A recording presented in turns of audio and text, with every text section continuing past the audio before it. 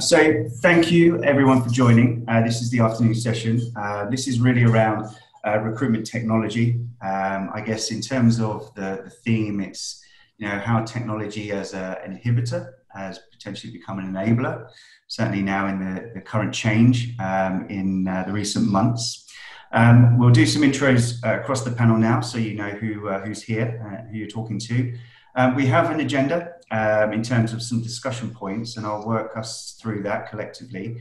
If you do have a question that's relevant or a comment that's relevant to what we're discussing, please raise your hand. You can do so in your little control box there.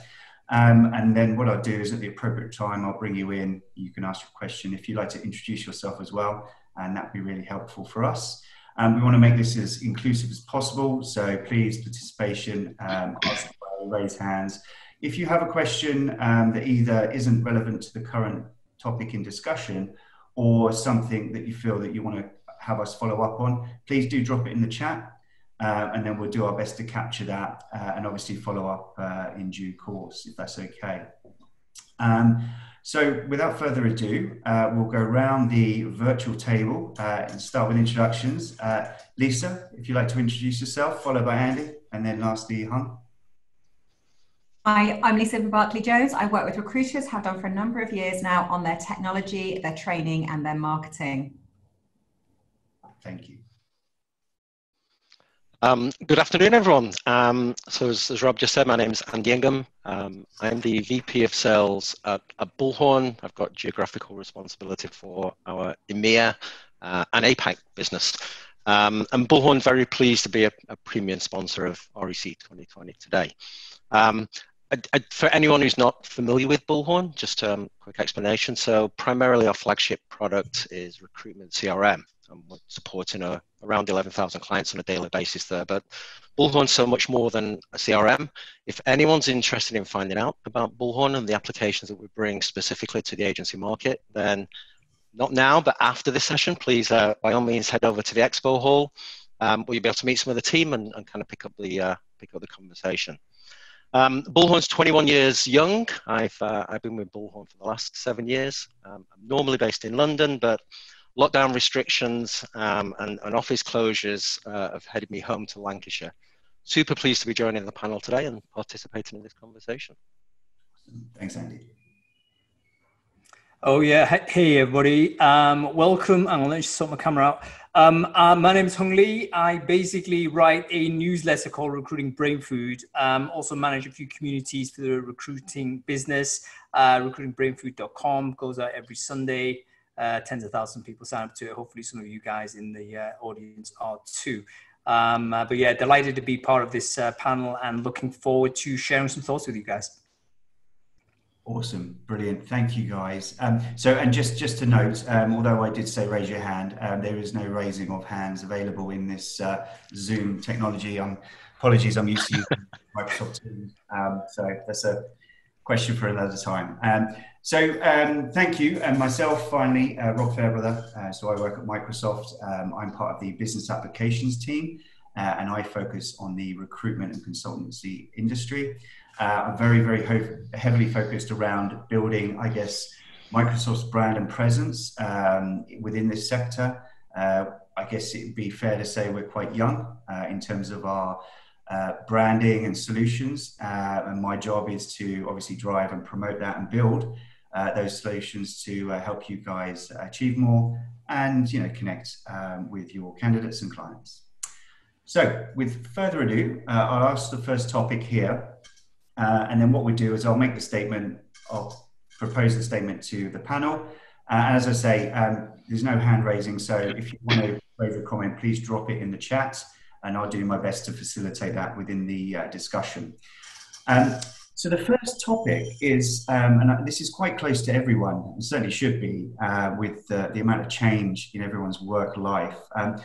The statement is technologies for monitoring performance, well-being, and staff engagement. What are the must-haves versus the good-to-haves, and why? And I guess I'll start with, I guess, my journey into Microsoft. I started back in February when everything was normal. And I was really excited about joining a big company like that. I'd done my onboarding, I'd gone through the process, and I wanted to go and see the big building and meet everyone. And I did, and I was very fortunate to do that. Then everything changed, and we were all sent home. And it really hit me, personally, and the way I am as a worker as well. I love being in the office. I love being around people, and it did actually impact my performance. It really, challenged me on my attitude and my kind of get up and go, and actually being part of the company as well, fitting into that culture. And as a new starter, that was, obviously really important to me, but it's very important to my employer as well. But we've obviously, as a technology company, we've got an advantage there to a degree to address that. And we went through some things around digitally onboarding, having inclusion sessions and things like that. So that was my experience. So it's really important to me, and I can come back on what those technologies are. But I guess, Lisa, I wanted to put it to you in terms of training, the skills, not just the skills, but also the technology to use. How have you seen that adapt in what you're telling recruiters and people of the likes on their role? I've got a stat for you. 2/3 of the people that quit their jobs before COVID, and not all of these stats are pre-COVID. There's the stats that we've got right now are too COVID-y for us to talk about, but pre-COVID, which we want to get back to, or ideally better than after COVID, was 2/3 of recruiters who quit their jobs last year said that they've not had the best training or the most effective training to deliver their commission, to earn the money they want to earn. And as someone who's been in technology for 20 years and in recruitment for 20 years, looking at this and saying, right, what is the story I'm constantly hearing? Now, obviously, as a consultant into the industry, I only work with recruiters that feel that they've got a problem and they need it fixing. So I'm limited in my scope. But the market is very happy to spend a lot of money on technology. And over the years, it's invested more and more and more in technology. And by the way, great stuff. However, what we're seeing now is a lack of budget to get the humans to be as effective as possible. We hear the word automation an awful lot. We see opportunities to buy lots of extra technology to compensate for a lack of user adoption, which I sit on the outside and I go, this is just crazy town. What COVID has taught us is that actually by sending people on furlough or reducing their ability to bill by not allowing them to work the hours that they want to work, working from home is great, but potentially not bringing them back full time, training has become absolutely critical to recruiters being effective, whether they're at their desks, working from home, working on a bus, or doing all three on the same day because something's happened. So I think now more than ever, that 2/3 stat that was shocking anyway, 6 to 12 months ago, we really need to look that in the eye and say, are we over-investing in our technology? Are we under-investing in the people that make it work? Because ultimately, we will only deliver great process and great bills or billings if our systems deliver great processes and our humans deliver the great systems. And I'm kind of like, that's my soundbite is stop over-investing in technology and under-investing in staff. For us to come out of this with a bit of a slingshot, we need to look at our staff and go, let's admit, we weren't great before the recession as an industry in terms of our processes weren't brilliant. We've got an opportunity to fix that right now with some really good training.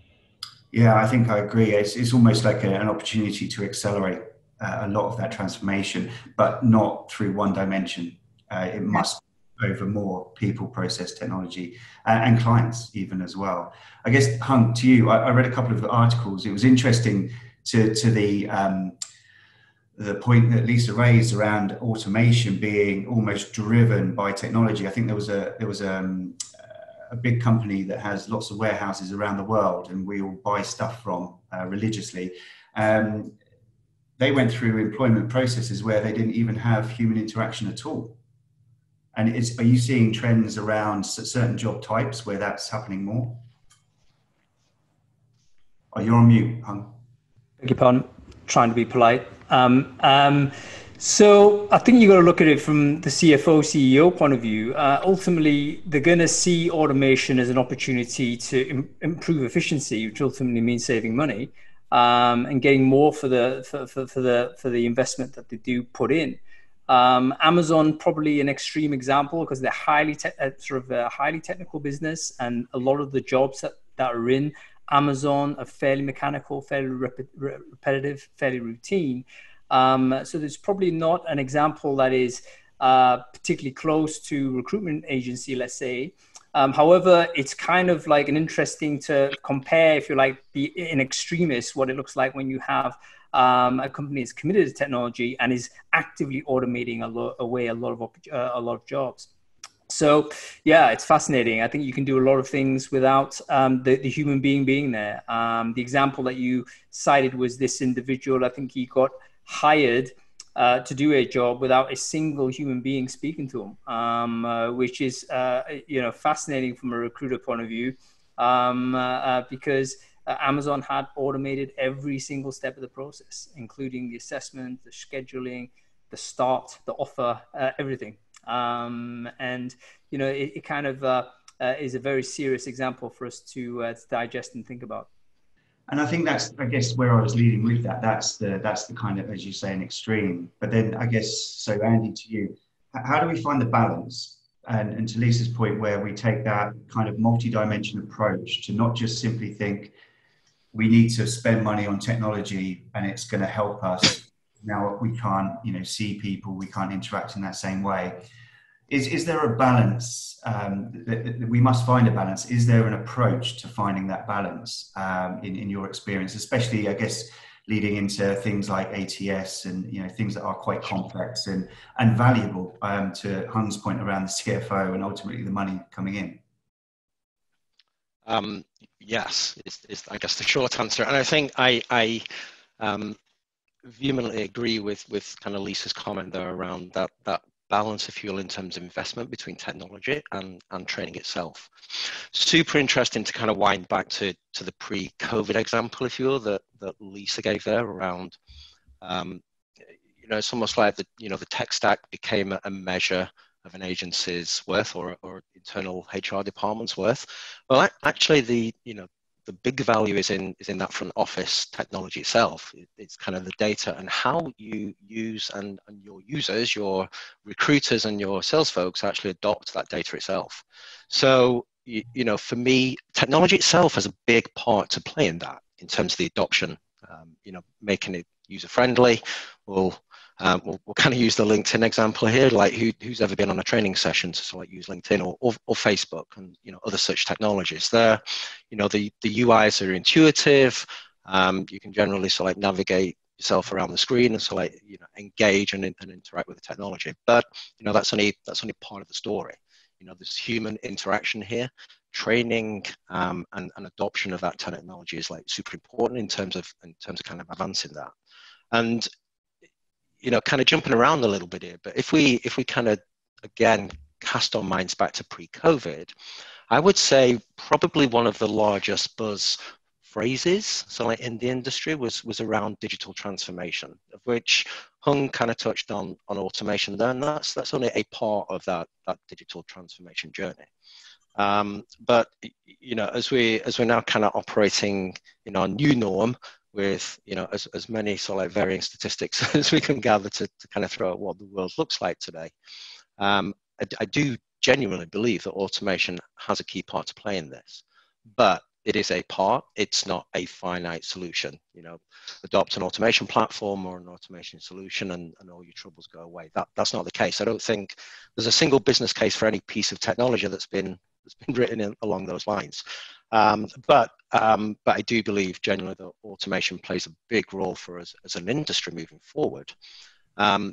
Taking away some of that mundane work, not maybe looking at the Amazon example of having that recruiterless process, but taking the mundane operation and even extending the current parameters of how agencies engage and interact with clients, contacts, and potential prospects, so that you can drive more value in the human interaction or create more time in the process for that human interaction. Yeah, no, I think that's a really valid point, because ultimately, we are, technology should be harmonizing that process and making it, and enriching the time we spend when we can actually interact. I think that's really, really important. And it's things like this where, typically events like this would be cancelled or not even happen. And we have the ability to still, to a degree, humanize the interaction and obviously, engage with our audiences, albeit remotely as well. The final point on this was around, I guess, technology is playing within the process, but what about, I guess as an employer, and the wellness, and the kind of, that kind of interaction from an employee. So where I think around, all of a sudden, Adecco as an example, they have a fair few thousand employees that were in a number of offices that are now in, nearly 25,000 offices remotely. How as a business, how do you support that if your email doesn't work, or if your payroll isn't correct and things like that? Technology does build a massive layer in terms of the automation part from a productivity perspective to keep those people working, because you are in isolation, right? You are at home. How do you ensure as a business that you have access to those services, or you can provide those services to that individual employee remotely so they can still be working? Because the biggest fear, I think, for a lot of people is that if something breaks, they stop working. They're not visible. They're at home, and if the weather's good, they might want to go outside and enjoy the sunshine, or they might panic and not know what to do. So I think technology, and certainly from my experience, we've got a very good system of automating a lot of inquiries and concerns that doesn't bottleneck, HR or legal in the back office. So we have the mechanisms to help. And I think that is a good example of where automation and technology can help industries, and certainly in the recruitment industry, if there's issues around, mundane kind of HR or back office processes, in some respects, they're not in front of customers, we can automate that to ensure that they're still as productive as possible. Any examples you guys have seen, I guess, in your own companies as well? And Andy, I may be leaning on you, similar business there. Have you seen some of that change in sort of back office support?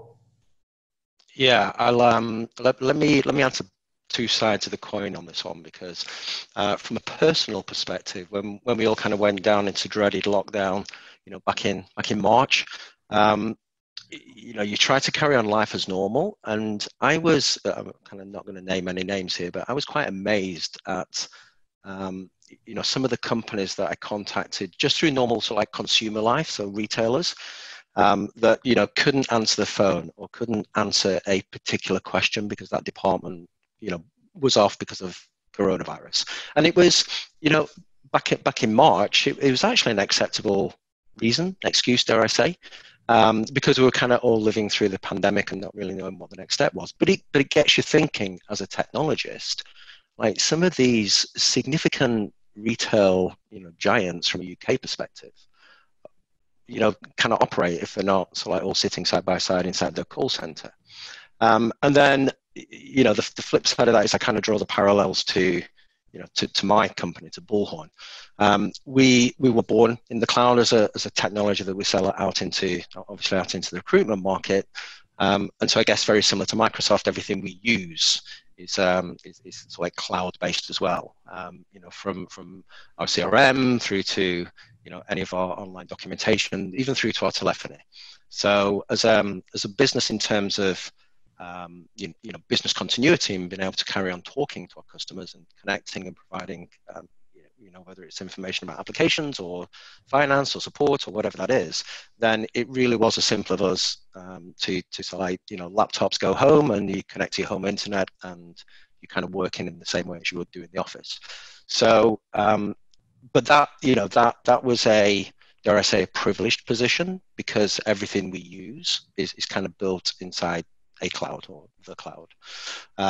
It kind of goes back to my previous comment around, that digital transformation journey that was very much part of that, everyday dialogue, if you will. So like webinar content, so like pre-COVID. But I think what we've definitely seen, if I think about the engagements I've had it in the market with agencies, certainly over the last 5-6 months. That thing that would never happen, this global pandemic that kind of stops us working, that we don't need to worry about because it's never going to happen, happened.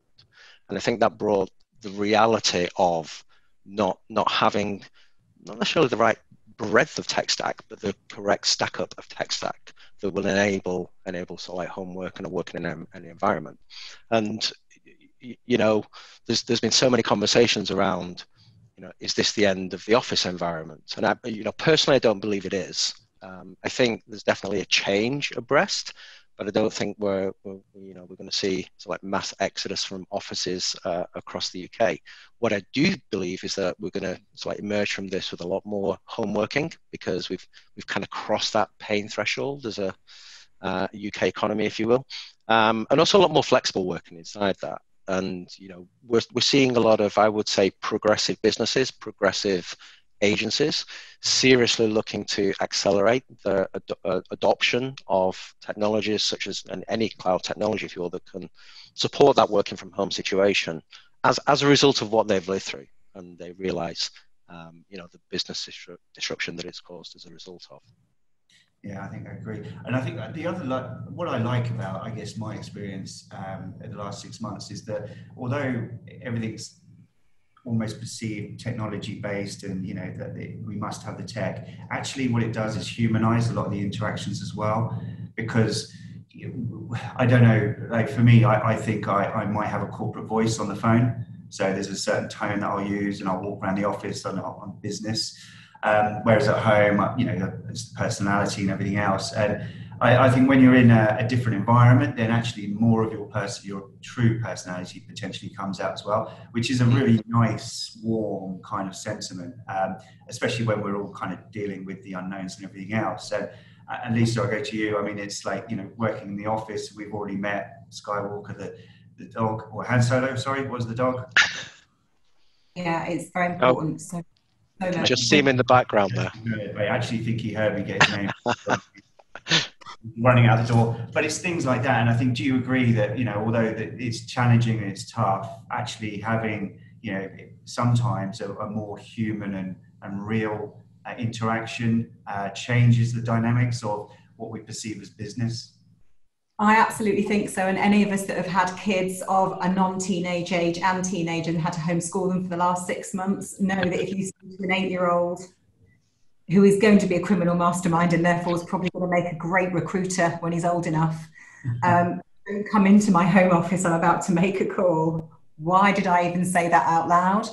Just knows when he wants something, he's going to come in the middle of that call because he knows that I'm going to give him whatever the hell he wants, because I've got someone on the call. I mean, luckily I'm in the office today, so I don't need to worry about that. And they're back at school and everyone's breathing a sigh of relief, I'm hoping. Those of you with kids, put your hands up and wave. But I think that, going back to one of Andy's points, it's that crossing that pain threshold, working from home. For a lot of people, working from home was only painful because of kids. God forbid, pain and kids being in the same sentence. You can tell I've had an interesting 6 months. They're back at school now, so we can create an environment. IKEA are going to do a bomb out of all of us that dismantled our home offices 10 years ago and turned them into a guest room, and now we realise that working from home needs to be more than just a dining room table. So everyone's now dropped the kids off, they're off to IKEA, they've got the home working space sorted, although Andy's looks quite nice, and I think I'd like to go down to where Hung is right now, because he looks like he's got some sweets on the things there. But it's that I'm a recruiter, my process should be intuitive enough. I'm going to automate it. Going back to what Andy said about LinkedIn, has anyone been on a training course to learn LinkedIn?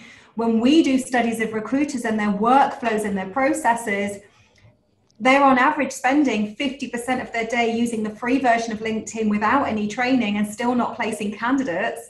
And when we studied one of our clients that had 70 recruiters, that added up to £1 million worth of salaries every year, using a system that wasn't actually helping them hit target. Now, I don't want that much money to train them to use LinkedIn. Maybe 900,000 will do me. They can take that extra 100 grand back with them. But when you go to any system that recruiters got, if the process is not clear, working from home and automating it won't fix anything. It'll actually make people feel more disconnected from their business. You'll then end up with morale and stress issues. And we've been talking about mental health a lot.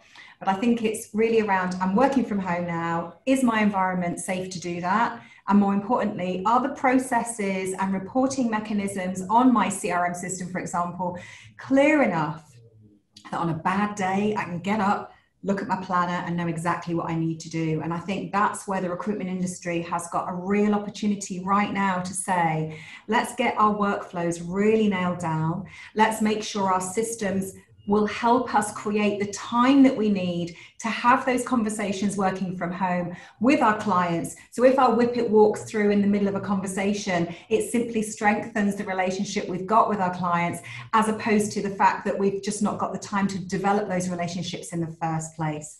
So again, I'm quite positive that if we nail this, we're going to do quite well in 2021.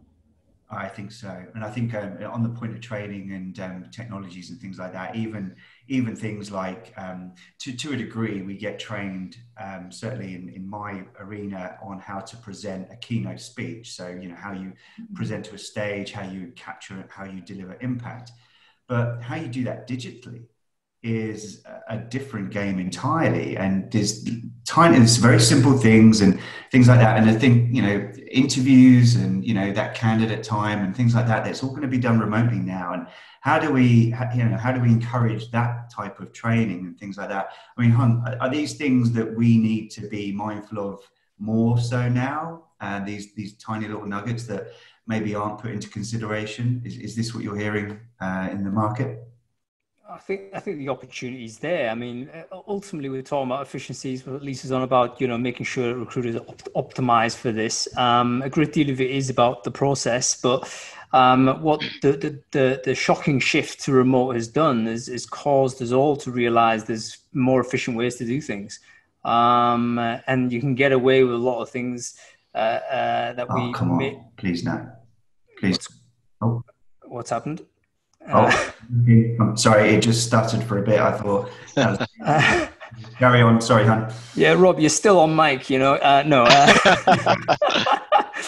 Yeah, I mean, you're talking about scheduling tools. I mean, everyone knows about things like Calendly now and stuff like that. That's going to give you a micro improvement on a process that everyone has to do. But in fact, it adds up. Recruiters interview and schedule a lot of meetings. I don't know how many, back in my agency days, it would probably suck up 10, 20% of my day looking and chasing around for a time to speak to somebody. Now, if you've got a bit of technology that can help you get rid of that, or at least mitigate some of it, then of course you should deploy that. And I think I'd be very surprised if companies are not using this type of tooling, scheduling software, asynchronous type of tech. This is the sort of thing that we need to get to. Recruiters are very good in a synchronous environment. Don't get me wrong. That's where we can do the sales. This is where it's critical. This is why, it is important to get people on the phone, in the video, back in the day, in a meeting, because that's where our, relationship skills come into play. But there's all other bits around that can be done asynchronously. And I'd love to see agencies step into, looking at the efficiencies that accrue throughout all of their teams and see where they can get there. As Lisa said with her example, you got to add up all of the micro sort of moments that your team is wasting in trying to do everything synchronously, when in fact there's loads of stuff you can use tech to give a quick solve for. Nice, like it. Yeah, I completely agree. I think it's I guess measuring who's going to want to jump up and realize and make that change, and going through. And Andy and I so I've got another stat for you, because we as a training provider, my job is to tell people who think they don't need training, but actually if they have some training, they'll make some more money. And it's obviously that Jerry Maguire show me the money stat. But we figured out if we save a recruiter, one recruitment consultant, an hour a day, and we can do that standing on our heads, and they work a 48-week year, and they bill 100 grand, which may or may not be a good stat, then we will create enough time for everyone in that business to generate an extra 12.5K's worth of pipeline, which you can't shake a stick at that, can you? It's just like, that to me is really compelling. Whether or not we automate a process or we figure out what the process is so the humans can be more automated in their thinking, or we create time in a recruiter's diary. Ultimately, what has to happen with technology and recruitment and process is we say, what is the opportunity cost for not doing it? But actually, more importantly, if we do it, how much more money potentially could that recruiter generate for the business? And if you've got 10 recruiters, then that's 125 grand a year, just for looking at the tech stack, figuring out what the processes are, and saying, how can we make that easier? Is there a problem between the chair and the keyboard that stops that technology from being awesome and automated? That for me is what every recruitment leader is normally thinking about, is the cost. But actually, I'm thinking about how much money could they make if they get this right? No, I completely agree. And it's almost like you're jumping ahead in my questions there, because you've segued into generating that buy-in and how can we help and how do we elevate that conversation into making real business change, for the grown-ups. So the next point is to that, how do you generate the buy-in and the investment? So I think we've touched on that people are spending money on tech and some of it's very good. How do we then orchestrate the conversation to deliver the results, as to Lisa's point, or even in, maybe in Andy's arena and my arena, where it's the automation to deliver the time back, to Lisa's point, to then generate a net new pipeline, or the human elements that do that as well. And what are some good examples of, ROI, or actually getting that buy-in at a senior level? So Andy, I'll come back to you. Lisa, I'll finish on you closing on that one.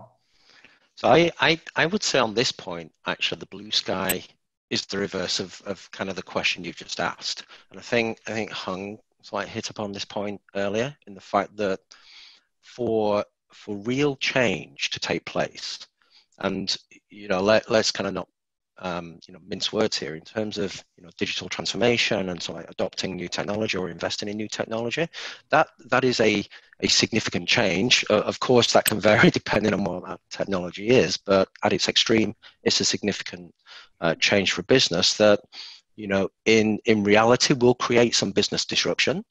And you kind of have your typical bell curve when you're looking at productivity as you're going through a normal change process, until you kind of reach that optimal piece as you come out the other side and actually start generating ROI. But in my opinion, where I've seen this executed the best is the change comes from the top.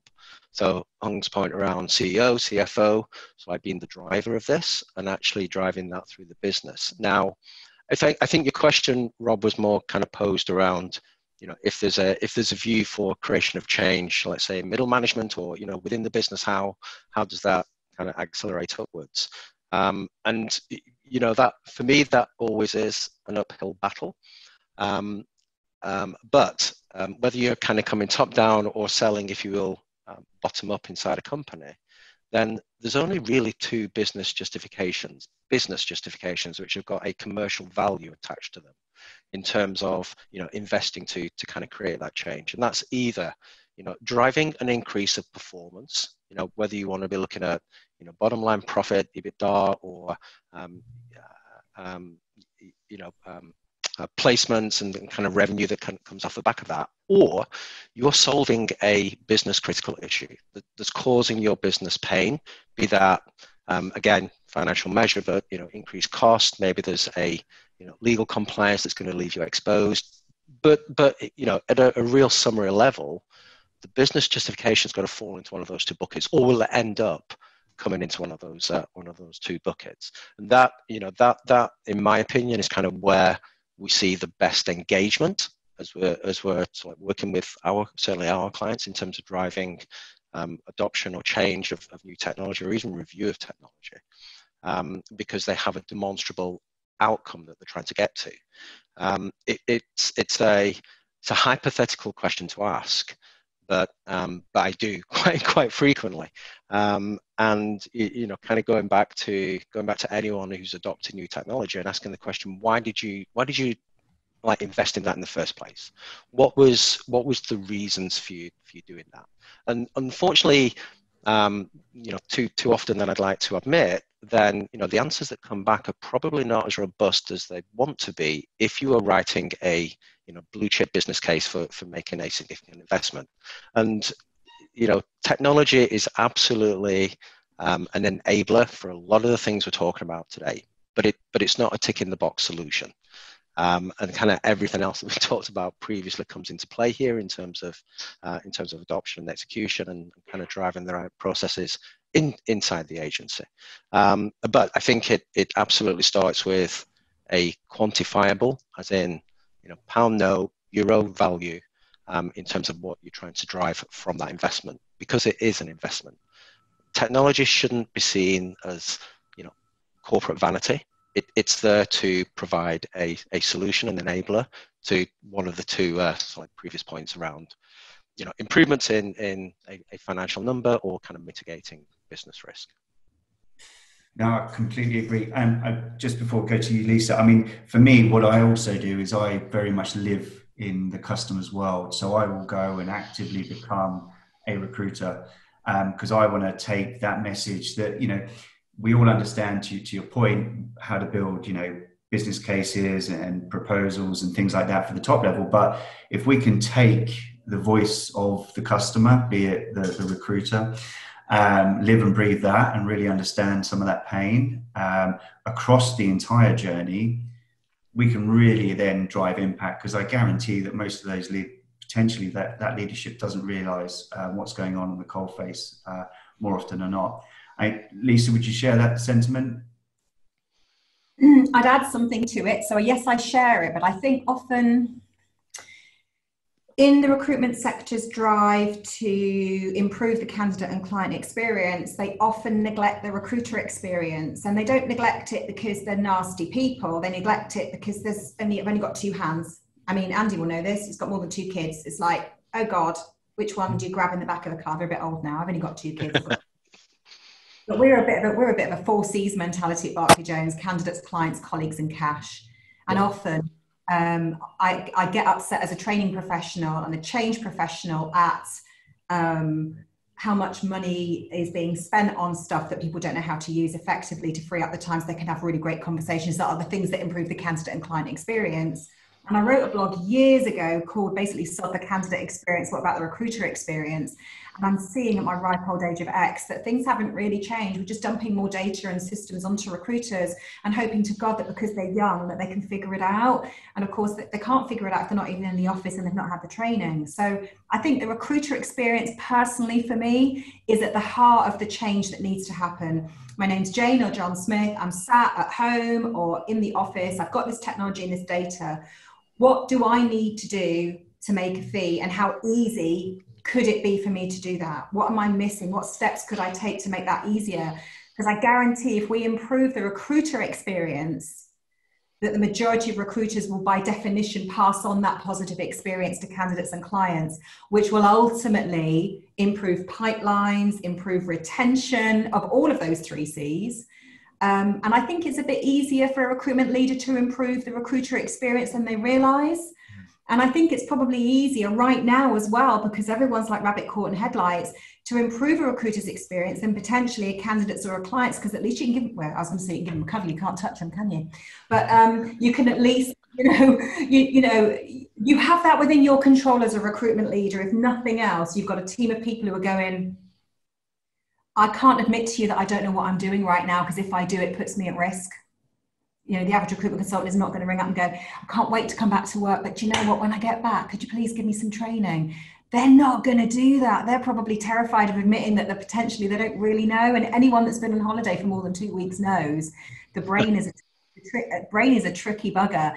If you've been on maternity leave or paternity leave or sabbatical, and by the way, none of those three things apply to the current situation that we're in. We're in a much worse situation than someone's gone on maternity leave for 6 months and comes back and everything's just clockwork.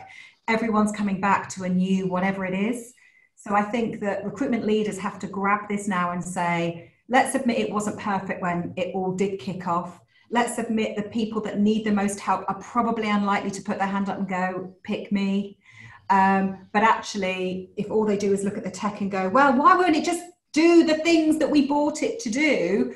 And Andy's right, you know, look back at why you bought it in the first place.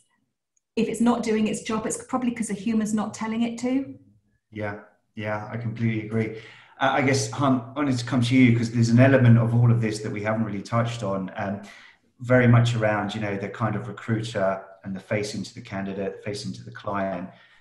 What about the cash? What about the finance operations within a recruiter? Are there things that, you know, if things are going to be consumed, I guess in a, you know, there's instances of candidates that are needing to be consumed in very agile ways in terms of the rates and the way they build and that flow. Are there things that we need to be mindful of around the finance, the back end, that has ultimately an impact on the cash flow of the business, but more importantly, potentially paying a commission to a recruiter too? Are there things that you've seen and heard that need to be looked at there, or is it kind of left to, you know, those big old systems and not really touched because it can't really change? Yeah, I mean, I think there's a lot of inertia. If you built a process around a technology, it's very painful to switch off that bit of technology. A big part of the reason I think why you know, we kind of instinctively have a problem with change of any type is because we recognize that that's a painful transition in traditional sense, and we resist it because we've got an operating process with or without technology, but we have a way of doing it now. It has worked because I've still got a job and I'm still billing or whatever. It's working, maybe not optimally, but it's working. And anytime someone says, hey, listen, here's a new bit of tech that can do this, or here's a better process that can do that, or, you know, resistance to training and recruiters is also part of this. It takes people out of their day. You know, why would I want to do that? They should be on the phone. They should be sending emails, whatever. All of this is about how do we taking away, if you like, the optimal productivity or the perceived optimal productivity of that recruiter. So I guess what we really need to do is to kind of have more vision from the top of the business. They need to understand, and I hope there's a bunch of business leaders actually watching this webinar. I assume they are. REC, I think, really, you know, is business owner focused. So I think everyone who's watching this probably already has the instinct that they want to do better for their team, want to do better for their business. And, you know, getting improvements with technology and effective implementation of tech is a big part of that. One thing that hasn't been talked about, which I just want to touch on before we move on to the next point, is that if you want the utilization of the technology to happen, you really want to involve the users much earlier on in the process than is traditionally the case in most corporate contexts, and especially I think in agency contexts, where the procurement process, the decision-making process is all locked away by C-level, let's say, or finance or IT, or somebody makes that choice. And then the operators, the people who are doing the work, are then serviced with a tool to say, get on with it, you now should do better because we've just spent this money on you. Those people need to be involved in the first conversation. And if you really want adoption, you need to get your staff committed to the idea. And if they don't commit to the idea, or you haven't won the argument before you've even bought anything, then you probably shouldn't go ahead with that purchase. You need to make the case prior to putting vendors into view. So I think that's something, you know, we know in change management. In recruiting, I think we need to learn this lesson. I sorry, Rob, just to jump in there, I totally agree with what Hunk's saying there.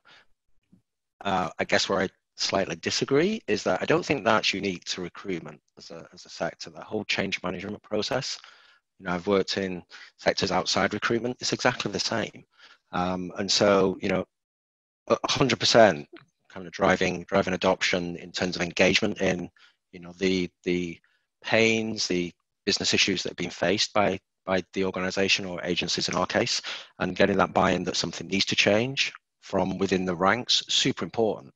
I don't think it's kind of unique to us as an industry, but I also think we can learn from, you know, good technology implementations, which are, as Hung said, kind of driven across the business, and not, you know, a decision that's made in the boardroom and a check that's signed, and, you know, Monday morning the shiny new piece of kit's in there, and, well, of course you should know how to use it because you're all young people and, you know, kind of get on with it. That's, you know, that's kind of not how adoption of technology works. Yeah, no, I agree. That leads us into, I guess, one of the first points that was actually asked was around what technologies do you need to produce actionable business intelligence? And I guess, it's more around, how do you get that insight at a higher level? And lots of people talk about dashboards and things like that. And I think you have a lot of disparate systems in across functions, across businesses as well. And I think what's come out of some of these conversations is that, there is a disconnect between functions of a business. The recruiters potentially and the finance teams aren't really in sync in terms of how things are equally important, right, as we've discussed today, but very different kind of personas, very different technologies as well. Is there value in somebody having a single pulse of the business in as real time as possible to then inform where those changes and priorities, and also then measure to the points that have been raised around the technology investments too? Because if this function's not performing or we can't see the performance, maybe there's something that we need to address around that. I think it's becoming more critical, as we'll all agree, with remote working, having a pulse on the business without seeing people physically on a phone or things like that is becoming critical. Are there, I guess, tools and best practices that we've seen between us around that, and examples that we could give? I guess, Hun, back to you, because I guess you cover there's a much broader sense in terms of the industry that you've seen, tools in your experience, but tools that you're hearing about today. Oh, you're on mute there, Hun. Sorry, Rob, did you say me? Yes, I did. Okay, yeah. I beg your pardon for this mute business. I'll stop doing that. The answer is yes. How you do pulse is through two broad ways. You either trust the staff to tell you. So there's an entire suite of tools to help you do that, where basically it's usually a mobile app. They'll give you an update on their sentiment. It's a bunch of questions maybe that ask you about their mood or how they're feeling or whatever. It's in effect filling in a spreadsheet, but getting everyone to do it. So there's one way, there's kind of a broad suite of products that do it that way. The other way to do it is to not ask and simply monitor and track. And there's a whole bunch of really interesting technologies that do that. I think the term for it is organizational network analytics. So these are technologies that basically track stuff like, what is the volume of emails being sent today compared to yesterday? Who is sending those emails? What happens if Rob sends an email compared to what happens when Lisa sends an email? Do people respond to those people in different ways? So this kind of technology does exist also. And it's super interesting because it does, I think, genuinely give you a picture as to what's going on in the business to the level that we probably haven't had access to before. You'll quickly find out basically who the bullshitters in your business and who are actually the productive people, because you can track it via email and other digital media. Additional caveat to this, the shift to everything to remote, by the way, digitizes a lot of previously analog processes that were not trackable because they were analog, meaning they were in person. So now that everything's a video, now that everything has to be digital, it means it's trackable. So a smart CEO will be looking at all of this digitization and thinking, actually, I could get to know my business a hell of a lot better than I did before, simply by surveying the room and figuring out whether people are busy. These days, you have much better tooling to do it. Big caveat, obviously, you've got massive privacy issues with all of this. You're going to have legislative problems with this as well. These technologies tend to be deployed in the US more than Europe, more than UK also. But they are around, and you can see the value. But it is a big kind of challenge in terms of ethically, is it the right thing to do? What is the cultural impact of implementing technology of this type? How can we sell it? We talked about sort of getting people to endorse this. How can we sell it to our staff? This is fundamentally a good thing. All of those questions, I think, remain unanswered, which is why most companies go to the first option, which is get your staff to tell you.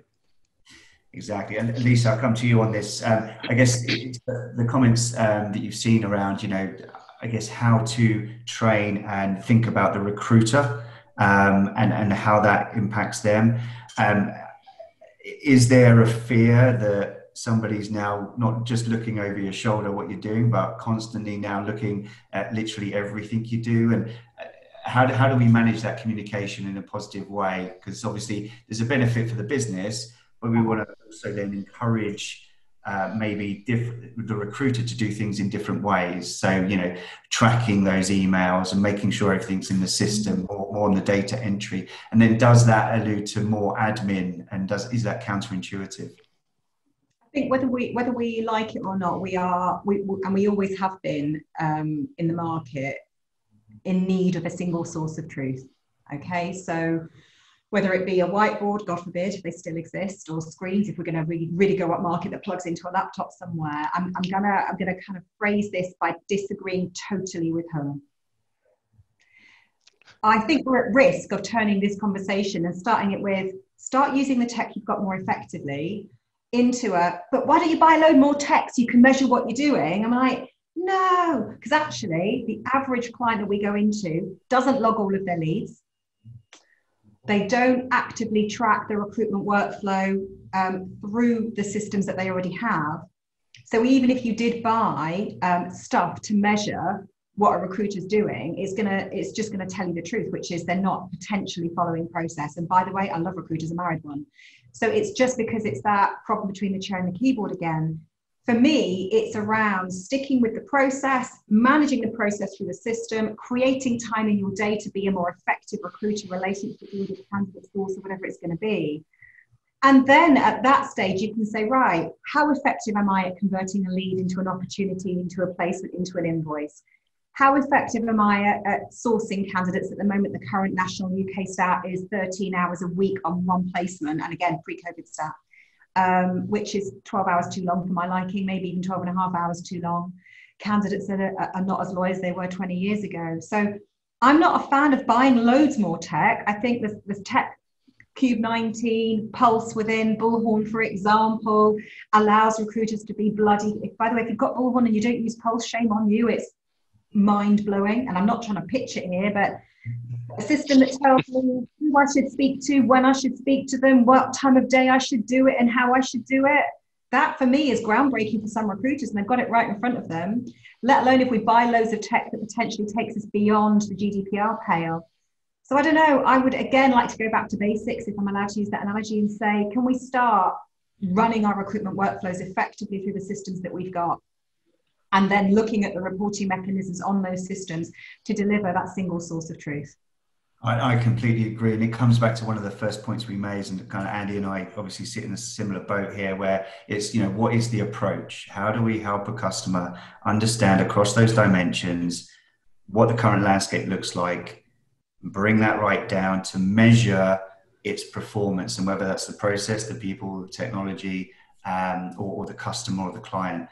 Understand where we start and then break that down, not just to blindly throw things on the top. It's just to start building this up sequentially as a performance. And it's going to hit some metrics, and whether that is to reduce days sales outstanding, or that if that's to reduce candidate placement time or the cost of the placement, start to really understand that and put that into bite-sized, digestible phases, if you like, of transformation to the opening point there, where it's a combination of change of process, people, role, technology, and customer engagement as well. I think we're just up to 41 past. There's a couple of questions here. So we'll go to the chat here. I think we've had a question around some technology here around administering events. You've got disparate systems here. We could take that one offline. Obviously with Microsoft, we have quite a good events package within our marketing suite within Dynamics. So I'll drop you a note with some of the options there. I think, Andy, you've not so much on the event side, but certainly on the CRM side, you'll have a response around that as well. So perhaps we can just collectively go back on that one there. Sure. That one there. I think you've, Lisa, you've had a one-to-one request. I think you've gone back on that one. And then, Andy, a big query around a lot of ATS systems, non-EU servers. Yeah, that one's around the corner, right? So, sorry, I can't see the question, but let me... Sorry, apologies, I'll read it. So big query I have is around a lot of the ATS systems, which typically have non-EU servers. Given Screm's 2 decision at the end of July, invalidating Privilege Shield and a lot of non-US ATS systems can't be used anymore. What's your view on selecting an ATS system now? And also, how does that potentially impact with Schrems 3 coming, obviously with the in the US element of that too? I think, Lisa, oh, hang on, let me just scroll back. That's from Geraldine. So I think, Andy, if you wanted to take that. Yeah, if I quickly jump in on that one. So, yeah, the Privacy Shield was essentially stood down. It's like middle of July, which kind of causes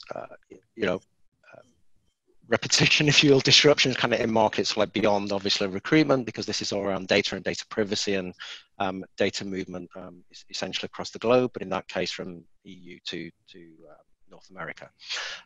So I don't know where that individual will be based. I'm guessing UK, because we then have a new dynamic at the end of this year, whereby the UK is not going to be part of mainland Europe, the EU, and so you kind of have that additional piece coming into play at the back end. So the questions that I would be advising you to ask, so like the ATS provider, would be essentially where it's twofold really. Where is the data stored, and where is the data processed?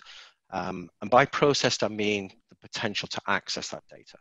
So so people that day-to-day kind of a good example would be the support of your ATS system. So if Andy, sorry, just to cut in. Sorry, I missed that. Say that again. Sorry, it's about 1 minute. We're to close. All right. Okay. Sorry. So so typically, and I can speak on behalf of Bullhorn here. What we've done is put in place standard contractual clauses within all of our like group company businesses, so that we can access that data legally. So like under the EU guidelines, it's also covered by GDPR. From areas outside of the EU, but that would be the question that you would need to ask your ATS provider. But people like Salesforce and Microsoft are the same boat. I've got these standard contractual clauses in place that enable business as usual to continue. Awesome, brilliant. Thanks, Andy. So we're at the top of the hour. So thank you very much. We'll wrap it up there. Thanks for all the questions. If we didn't get back to you, apologies, but we have captured that. So I think Lisa's been going through pretty much every single one. So we've got a contact there for all of your inquiries. On behalf of the panel, thank you guys for supporting, and obviously REC, thank you for setting this up. I think we'll close it off there, unless there's any questions. We'll say no. Guys and girls, thanks very much for your time.